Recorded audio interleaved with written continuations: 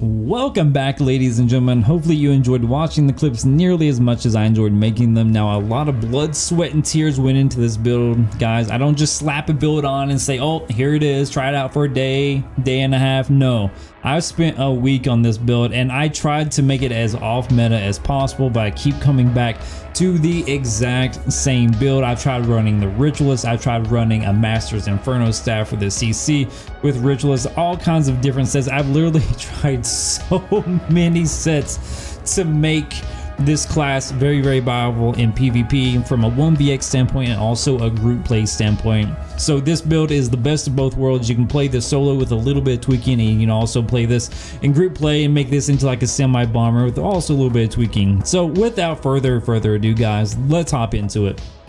Now, take a look at the character sheet. Here's all of our stats completely unbuffed. Food wise, we are running Bear Haunch. It is really expensive, but you absolutely need stamina sustain because we are using the Alliance Spell Drought potions for our crit chance on our front and back bar, as well as our major sorcery. You kind of have to run these potions because you don't have enough slots on your bar if you don't, in my opinion, for the macro anyway. So stat attribute points, I am a Breton. Okay, I try to get around 30k health. Now, if you want to make this into just like a straight up bomb build, like, don't go Breton. I am Breton, by the way. If you want to go something like a Khajiit or Dark Elf, you know, something that's really going to bolster your damage if you want to play with someone. Now, if you want to play by yourself, I do highly suggest Breton because it is going to offset a lot of the negative effects of the vampire passives. Yes, we are a vampire. This is one of the very few builds or classes I would actually suggest running vampire on. It really helps with your mitigation, and your sustain is through the roof anyway on the necromancer. So even when you're running a Breton, you know, kind of offsets it. It's not too bad. Now, I'm running the Atro. If you want to run this like in a bombing play style, just put on the Shadow Mundus, okay? But since I do, you know, pretty much 99% of my content solo, I do need to have a little bit of sustain for the elongated fight. So I'm opting for the Atro with this. And then everything fully buffed up. We get like over like 2200 magic recovery. Stamina recovery gets bolstered to continuous attack, yada yada. Spell crit, that's gonna get bumped up to like 28 or whatever. Plus all your necromancer passives, when you hit people like really low health, you get like 30 or 40% crit chance, something like that. It's pretty insane. Kind of take a look at our resistances. This is without the resistant flesh as well. So this will go up to over 30k with our Breton passes. Physical resist around 24k. That's not too bad. But where the mitigation really comes in is the vampire undeath passives. You know, stage 3 on this build, so you get that 30% damage mitigation, you know, at the cost increase of your ultimate and your abilities, which really isn't a big deal on the necro as long as you're running the Breton. So this is what I would suggest is an all-round race is the Breton with the Atro with Smoke Bear Haunch. Again, you need the stamina sustain because you do have a couple stamina abilities you have to abuse, and then you also roll dodge, break free, yada yada in open world. So now when it comes to the sets, you can probably already tell this is very basic. There is no groundbreaking set that I'm running here, guys. I've tried out literally every single set combination. This is works best for me. If you have success with some other set, some other layout, man, that's awesome. More power to you. But man, it has been a struggle. Now let's take a look at the sets. Now there's nothing groundbreaking here, guys. If you take a look at any Magic Necromancer build, they're at least running one of these sets. If they're not, it's very off meta. Kudos to them, because it's very difficult to not run one of these two sets. All right, so front bar, we are actually running dual wield Plague Break. Now you can swap this out. Instead of Plague Break, you can swap this out to Vicious Death if you want to run this as kind of like a bombing sort of build. But since I'm playing this as kind of like a neutral game type of build, whether you can play this solo or with, you know, 2, 3, and 4 man groups, you know, whatever. I'm opting for Plague Break on this one. It's very, very strong because it does inflict everyone with a disease status effect. Yes, it can be purged, but by the time they get hit with this combo, they're dead anyway. So in case, if you guys saw in the clips at the beginning, there was multiple earth cores that would proc. When you get the Major Defile debuff on you, that's going to reduce your healing received. So it's very, very helpful for that as well. They changed it to where Plague Break, you don't just hit one person with it at a time anymore. If you use any cleave abilities or AoE abilities, it affects everyone. So everyone is going to have a status effect on them on top of, you know, healing received, which is really going to help during these. And we also did bomb the Emperor. That was not a joke. I didn't know he is the Emperor at the time, actually, until I went back and looked at the campaign. Pretty funny stuff. So traits wise, Nirnhome for your main hand sword, and then offhand running mace. Sharpened, you can probably run mace, get a little more penetration, but with the 500 Balorg ultimate with this build, you do get around 22,000 spell and physical penetration, so it's very, very high up there. You don't really need any more than that. Back bar, we're running Ice Staff of Dark Convergence. Now the reason I like running an Ice Staff is because I can proc my Berserker enchantment on the back bar very consistently to help amplify your burst a little bit more. Now you can run Swordboard if you really wanted to. But the thing is, guys, if you run Sword and Board and you need your magic back, there's nothing you can really do to get your magic back. You can't heavy attack with your dual wield bar, and you can't heavy attack with your Sword and Board bar. So that's another reason I like running Ice Staff, just so I have some sort of guaranteed magic return. Monster set, of course, running Balorgs, running Tri-Stats and all the big pieces. We're running 5 medium, 1 light, and 1 heavy as our weights. Reinforced trait on the chest, and ideally you want to have everything well fitted. Other than that, I do have a couple impin on just because I don't have the transmute stones, and yeah, I do have 1 purple Plague Break boots. I need to upgrade this, and it is actually driving me crazy, but it is what it is. All right, so next set we're running the Sea Serpent's Coil. This is very, very strong. You may think the snare is too hard to work around, but since we're running Race Against Time, you really don't notice that snare all too much. And the whole point of this build is like a turn and burn, as you saw in the clips, or you're going to initiate it. Really doesn't matter. The trick with Sea Serpent's Coil is if you never get back up to full health when you're taking damage, Sea Serpent's Coil won't proc. So as long as you're really cheeky about maintaining your health pool right below 100%, you actually won't get that snare on you. But when you're ready for your burst, heal yourself up to 100%. Then Sea Serpents will proc, so you get the Major Courage, Major Berserk, and then you can go in for your burst. So you can actually play around the snare and like not have it on you when you don't need it to be slowing you. When you're trying to line of sight, right?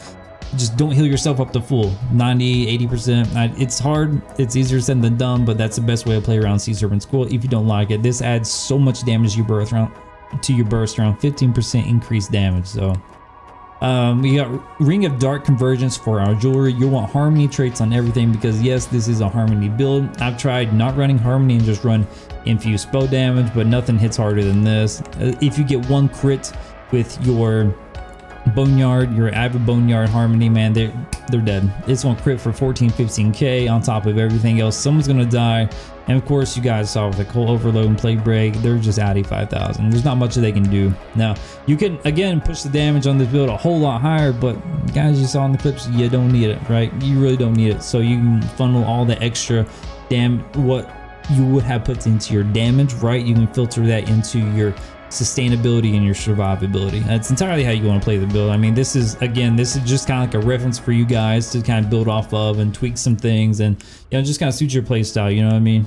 So this is my play style. This is what I like to run. Now when it comes to the skills, there are some pretty juicy skills I kind of want to go over. It's very cut and paste. I mean, this Necromancer, it is what it is. This is a defined play style, and you either love it or you hate it. All right, so we're running Mortal Coil on our front bar.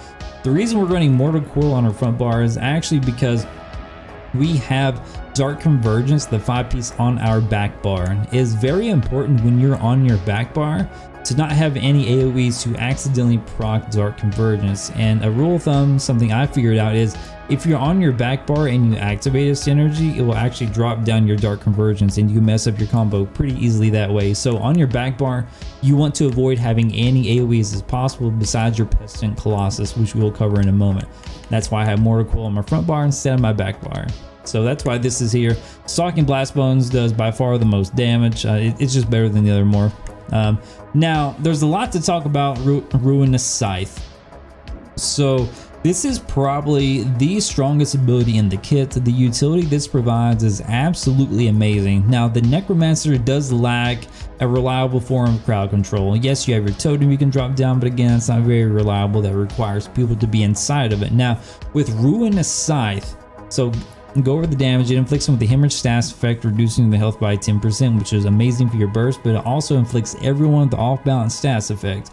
And you can get really cheeky with this. So when the off-balance status effect is proc, if you want to really go into a bomb build, right, you can use the CP passive, Exploiter passive, to give you a 10% increased damage if you really want to go that route. But the main reason I like using this is because when you use it on a normal opponent, it procs the off-balance status effect, and then if you medium weave right after that, it will actually stun your opponent.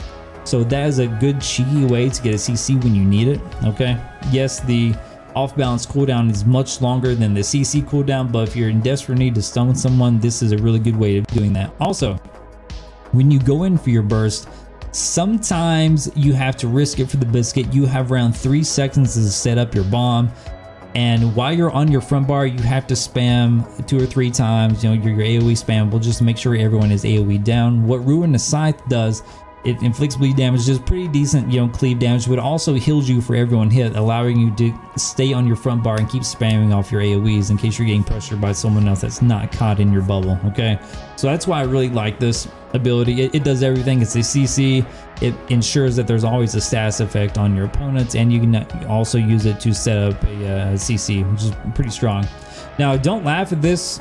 This actually hits kind of hard, so the way I like to play the build, this is a flex spot, okay? The way I like to play Necromancer, I like to play a neutral, like, okay, since I don't have my burst combo fully up, what can I do as a filler? Now, if you're on dual wheel will give you like 8 to 10% more damage when you compare that to a lightning staff, so definitely go dual wheel for this build. And Ricochet Skull is just some sort of range filler that you can toss in with your rotation. So you're going Blast Bones, Ricochet, you know, yada yada, whatever, because you'll run into opponents who just get away from you, who's going to kite you, so you need to have some sort of range pressure to kind of keep up with them. This is there for that. You guys don't have to run this. You can run whatever, some other damage ability. I mean, that's why I like to run. I think it's pretty cool. Now, I did try a Ritualist set, and a Ritualist, so Ricochet Skull, if you guys are unfamiliar, if you want to run a dueling build, a very niche dueling build by using the Blast Bones ultimate on the back bar. Really funny, by the way. The Ritualist increases your pet damage, okay? Ricochet Skull counts as pet damage, so this does 15% more damage, making it the best spammable in the entire game for the Necromancer if you choose to run the Ritualist. Just, you know, some food for thought. Now, Avid Boneyard, they did fix most of the bugs with this. Essentially, you're going to toss this down after you toss Frank, and you're going to activate the combo. So I'm just gonna quickly go over the combo for you guys who may not be familiar with it before we continue with the rest of the skills, which are, you know, pretty copy pasta. So your basic combo, have everything up, okay? You'll want to have your Blast Bones all ready. You'll want to swap to your back bar. You'll want to light attack, drop your Colossus, swap to your front bar, drop your Avid Boneyard, okay? And then you'll want to cleave, and then after you cleave, you'll activate your synergy. The reason you want to do it in this fashion is because that cleave is going to reduce their maximum health from your scythe by 10%, and then you do all the damage on top of that. So if you do it in the reverse order, you're going to be missing out on a little bit of your damage. So here's the full combo. Have your AoEs up, you know, kind of whatever. Light attack, cleave, and then you want a synergy on top of that. So if you time out everything perfectly, you're going to have a Blast Bones hit, you're going to have a shitly debuffed opponent. They're going to have literally everything on them. They're going to have a concussed, they're going to have the disease status effect, the off balance status effect. If you're lucky, you may even get minor brittle from the frost damage, you know, who knows. But they're going to have the major debuffs from the Pestilent Colossus, and then all that's going to hit at once, and then you just sit there and spam away. And the whole time you're spamming away, it's also going to heal you, so you can apply a lot more pressure on your front bar during your burst combo just to make sure everyone's dead. That's the basic combo. Now you can line up other combos. For example, with the off balance status effect, you can do so for example, if you want to line up a burst combo with your Avid Boneyard and your Stalking Blast Bone, so you'll have the off balance status effect on them. You'll wind up a Blast Bone, you'll heavy attack into that, you'll heavy attack into a Ricochet Skull. So when you heavy attack, it's going to CC them, it's going to hit by the Blast Bones, and while they're on the ground, you can drop down your Grave Robber and activate it. That's kind of like a little mini burst combo in case you don't have your ultimate up to apply some pressure to people. You know, just the more you know. Those two little combos they'll carry you. They really will. So onto the back bar. Now, we have Race Against Time. This is pretty much essential. This is going to give you minor force, but more importantly, it's going to give you major expedition.